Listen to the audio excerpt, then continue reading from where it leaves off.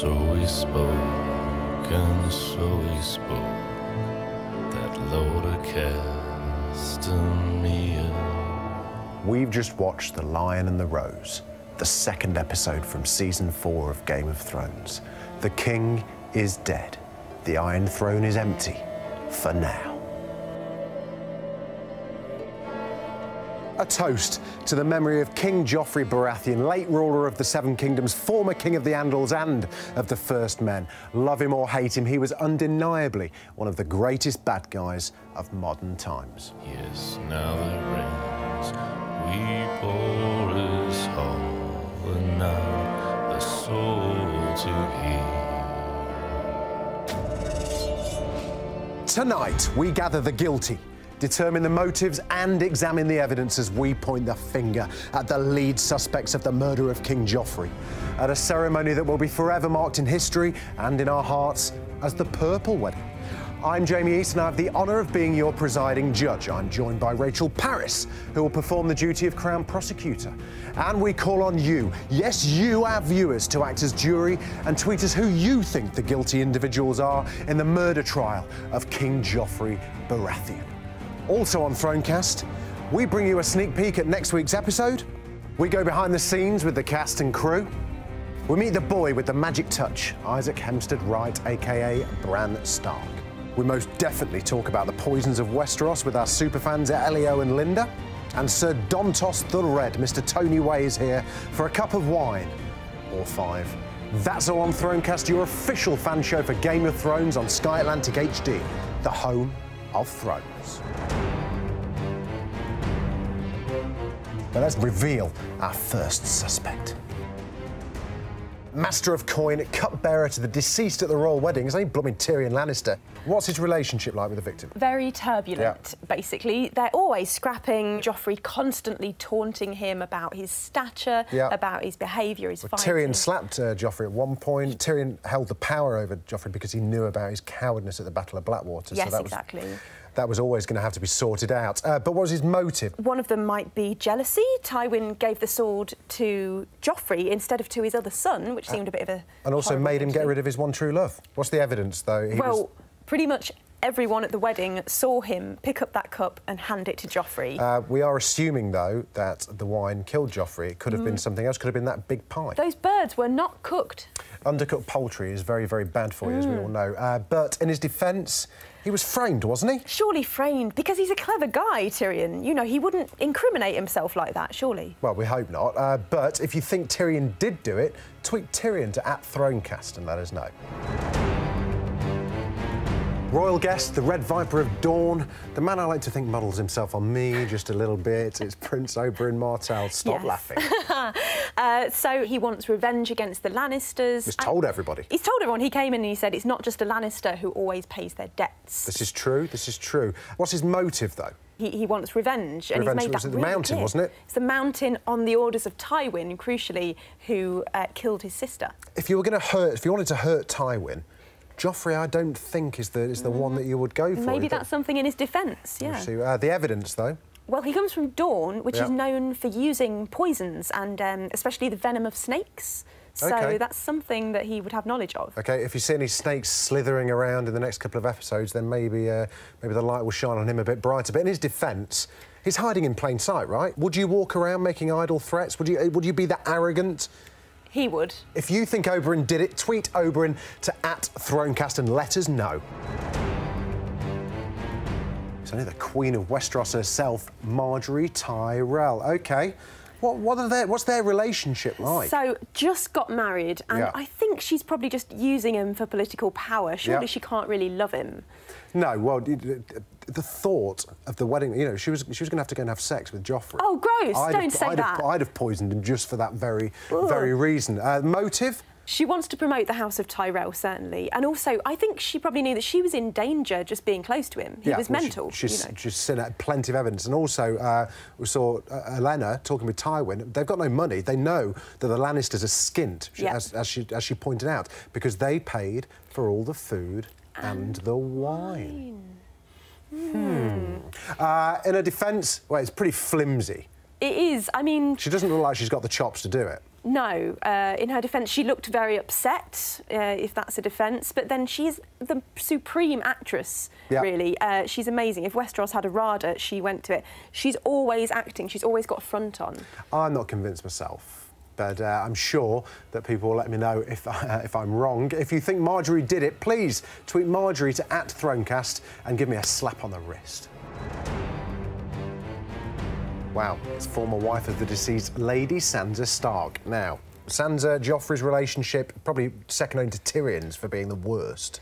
She must hate him so much. Yeah. He's done everything to hurt her. He snubbed her in terms of marriage. Yeah. He ordered the King's Guard to beat her. Yeah, he ordered the beheading of her dad. And then made her look at it. Yeah. And also general horribleness to her throughout her time in King's Landing. Yeah, precisely. Motive? Take your pick, she's got so many. Yeah. Revenge, revenge, revenge. Revenge, revenge, revenge. And also personal safety, maybe. Evidence. Right, this is an interesting one. So the only evidence that we've got so far was when she bent down to pick up the cup. Yes, and handed it to Tyrion, who handed it to Joffrey. But that relied on Joffrey kicking that cup at that precise time, at that precise angle. So, well, if you think Sansa did it, if you're that way inclined, tweet Sansa and let us know @Thronecast. Wow, OK, this is an interesting one. It's mother of the deceased former Queen Cersei Lannister. This would be profound if she did this. Yeah. A loving mother, and I think even though she knows that he's out of control... She's created a monster. That's what happens when you have incest, by the way, so avoid it if you can. Stay clear. I think for the good of the house, he had to go. Yeah. And she values Lannister reputation and Lannister power more than anything. Yeah, OK, but evidence. Now, this is quite a crucial one because, as far as I remember, she's one of the few people that we know has had poison in her possession. If you think back to the Battle of Blackwater, she was about to poison Tommen just to put him out of his misery, and I think she was probably then going to take it herself. And I can't remember, you guys watching might be able to let me know if I'm wrong, I can't remember if she gave it back or destroyed it or anything, but as far as I'm aware, she's still got that poison on her possession. Well, we saw in last week's episode, she mentioned in her chamber about sorting out that other matter. That was never elaborated on. So there are lots of interesting strands all pointing to Cersei. It would be massive if it turns out to be her. But in her defence, she is his mum, after all. Would she? I don't think that she would, but... I think she would. I think she's crazy batshit. But if you think Cersei did it as well, if you think a mother would kill their own child in the name of Game of Thrones, this is Game of Thrones, after all. Tweet Cersei to @Thronecast. Grandfather of the deceased, Hand of the King, Lord of Casterly Rock himself, it's Tywin Lannister. Have we saved the best till last? I think possibly we have. So, politically, he has things to gain and he has things to lose from Joffrey dying. This is true. He tried to control him. And he did do for a while, didn't he? Yeah, very successfully. As his hand, he managed to rule King's Landing and the realm, really. Yeah. But I think Joffrey's a bit out of control now. In his defence, though, not really his style. I think he'd want to look Joffrey in the eye before he... do tweet the name of the person who you think did do it to @Thronecast. And next week we'll see if there's any more evidence to add to our inquiries and share the top 5 guilty suspects with you.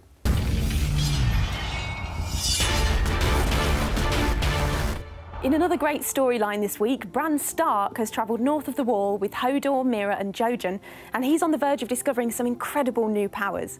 We know that Bran is a warg and that he can see through the eyes of animals, but in this episode, when he touched the weirwood tree, he had an incredible, mysterious vision. I was lucky enough to meet Bran and talk about his continuing magical journey.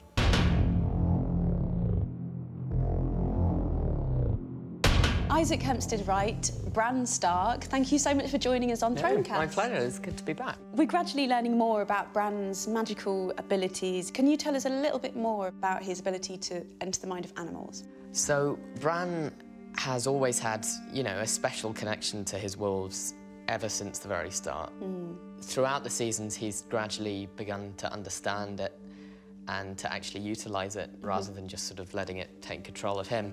And Jojen is crucial in that, in sort of helping him to understand it because he's been through the same thing.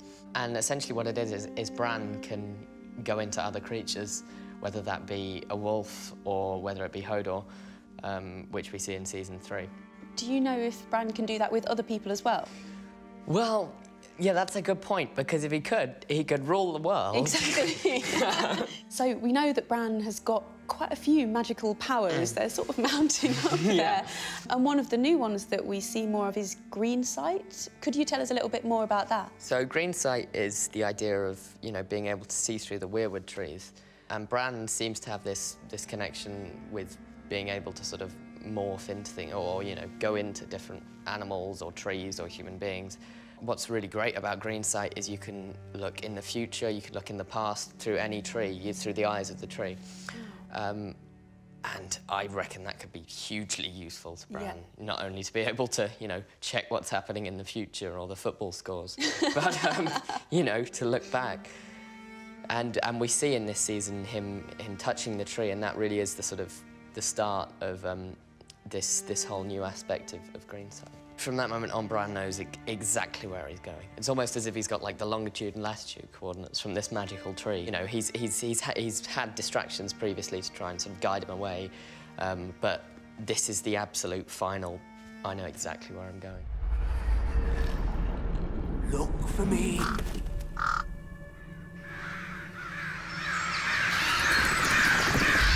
Beneath the tree. He saw us!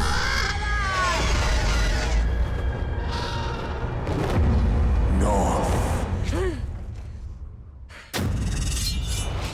There's more from that interview online, so visit sky.com/thrones for all of our extra content, extended interviews and more. Stay with us, because after the break we go behind the scenes of Game of Thrones. We talk about the poisons of Westeros with superfans Elio and Linda. We bring you a sneak peek of next week's episode. And the murder trial of King Joffrey continues. Call next suspect. Sir Dontos the Red of House Hollard! Sir Dontos the Red of House Hollard! Here I am. Here I am. Sorry, Your Grace. Deepest apologies. Are you drunk? Nope. Welcome back to your official fan show for Game of Thrones on Sky Atlantic HD, the home of Thrones. We're here after every single episode, and things really are starting to get interesting. Joffrey is dead. His purple reign is over. What a tune. Here's what some of his Westerosi colleagues had to say about the death of their king. Ooh, well, it opens up the whole can of worms, doesn't it?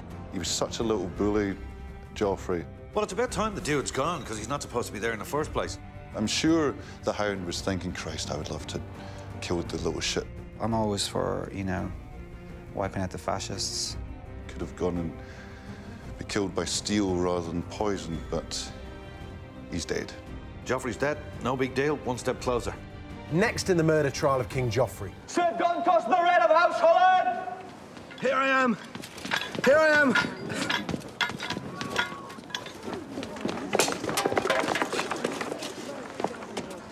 Sorry, Your Grace. My deepest apologies. Tony Way, welcome to Thronecast.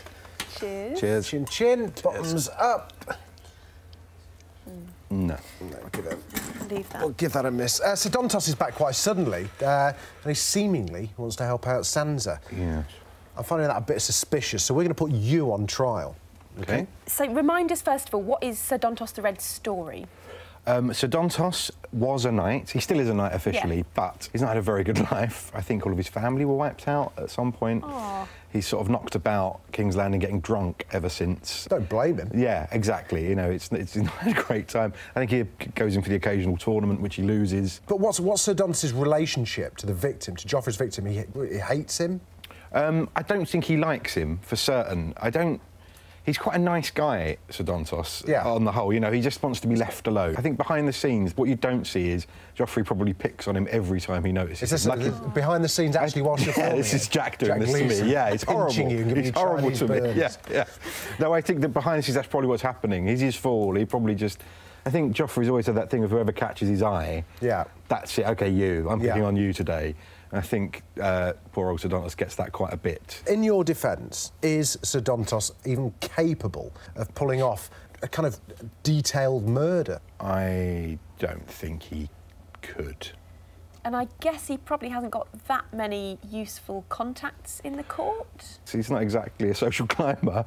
But you only need one. Yeah, exactly. You know, there are other people that don't like Joffrey, too. He's got the ear of Sansa, for one thing. Exactly. OK, well, let's break from the character assassination. We'll let you off. We'll let you off the hook. We're not. The fans haven't let you off the hook yet. You're still on trial, sunshine, as far as the viewers go. But for us, we will talk to Tony now rather than thank God, OK. How did it come about? When did you get the call and find out that you were going to be working on Game of Thrones? I was about halfway through season 1 watching. I think it had probably just finished, but I was catching up. And I got the call to go in for it, which is very exciting. And I went for a casting. I have a grape too. I'm enjoying watching grapes. I'm talking my mouth full. I went in for the casting. They said, be drunk, be loud, be an idiot.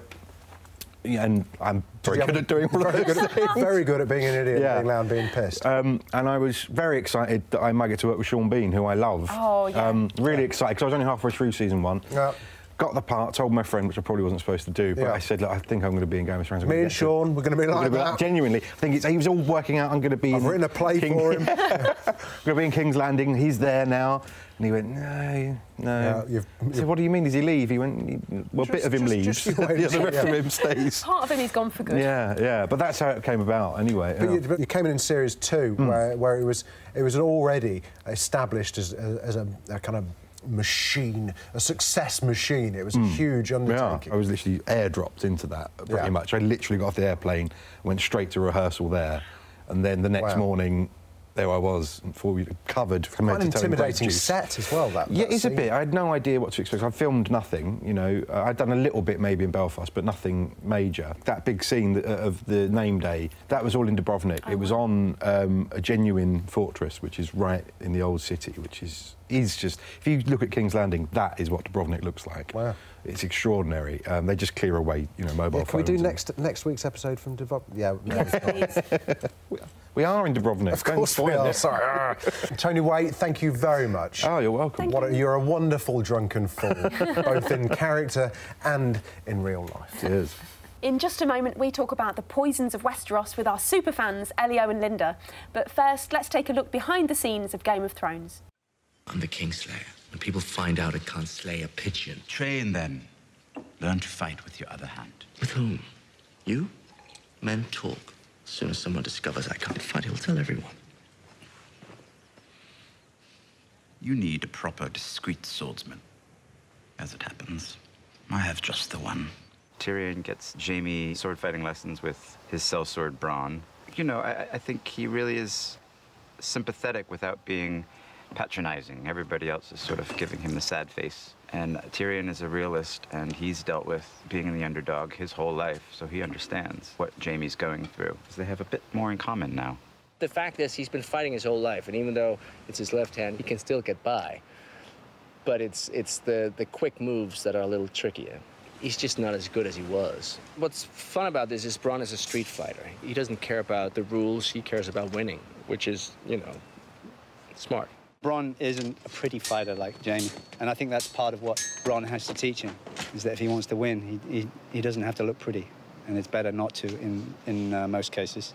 I mean, the first time they had the spar, he attacks before Jaime's ready, and that kind of is really annoying, but of course it makes sense, you know, because that's what you do. You look for the weaknesses, and that's really helpful. As we've seen this week, not all acts of war are dealt by armies and soldiers. Poison can also play a major part on the battlefield. Sure can. Elio and Linda from Westeros.org might be able to help with our inquiries in the King Joffrey murder trials. Hi, guys. Hello. Hi. Hello. Who has the knowledge to make an effective and deadly poison? Well, we've had Maester Pycelle say at one point that poison is the weapon of women, cravens, and eunuchs. So that might say something about who would use it, but who would make them? Who would make it? There's lots of people who know. Grand Maester Pycelle, for example, could be one. The Maesters of a Citadel are renowned for their arts of healing, and if you know how to heal a body, you also know how to kill someone. The true. Faithless Men of Bravos as well, the infamous assassins, and you also have people like the Alchemists of Lys who have been known to cook up all sorts of poisons over the centuries. Where else in the series so far on TV have we seen poisons being used? Maester Crescent attempted to poison Melisandre. And it didn't go well for him, did it? No, it did not go well for him. He ended up having to drink it himself, and that was not good for his health. And then you had, of course, starting from the start of the series, Jon Arryn, the former Hand of the King, and foster father to Ned Stark and Robert, he died of poison. The tears of Lys is the speculation as to what poison was used then. We've heard about different types of poison throughout the series. Do we think that we've seen the particular poison that killed Joffrey? Do we think we've seen that before? Because a lot of it seems to start from a single trickle of blood down the nose and then kind of goes downhill from there. If you think back to the second season, when we are introduced to Stannis Baratheon in his court, and Maester Crescent drops that little sort of white pebble or crystal into the cup of wine and drinks it, the first thing that starts is his nose starts bleeding. And sort of the life is sort of drains out of him. Do we think that Joffrey was killed by the tears of Lys as well? Well, probably not the tears of Lys. It does seem to have more of a strangling effect. He might have seemed like he was a little short of breath at least, but there maybe is a matter of dosage. More of a dosage used on Joffrey. I've got something to show you. Wait there. Wait there. Look. You remember last week we were talking about obsidian? I ask, and the production crew deliver. These are actual obsidian arrowheads. How about that? Rachel, you should ask for Oberyn Martell to be delivered with nothing but a bottle of baby oil. Don't start on me. Thank you very, very much. Can we speak to you next week? Absolutely. That's it for this week. You can go online now to see more of our exclusive interview with Isaac Hempstead Wright, and there's an extended interview with last week's guest, John Bradley. Go to sky.com/thrones. Game of Thrones, of course, returns next week to Sky Atlantic on Monday night from 9 p.m. In the meantime, you can rewatch seasons 1 to 3 on demand or with Sky Go. We want to know who you think is responsible for the murder of Joffrey. Tweet the character's name to @Thronecast, and next week we'll reveal our top 5 suspects. Now, those of you that don't want to see an awesome teaser of next week's episode, Breaker of Chains, because we know some of you don't want any spoilers, look away now. Take him! You did this! Whoever killed the king wanted me to lose my head for it. Your circumstances have improved markedly, but I would have been the queen. Man says all he needs to crush us, he just doesn't know it yet. Who's going to protect you at Castle Black? I've never heard of visions and prophecies winning a war. I'm running out of time. I have something to say to the people of Marine. Naija!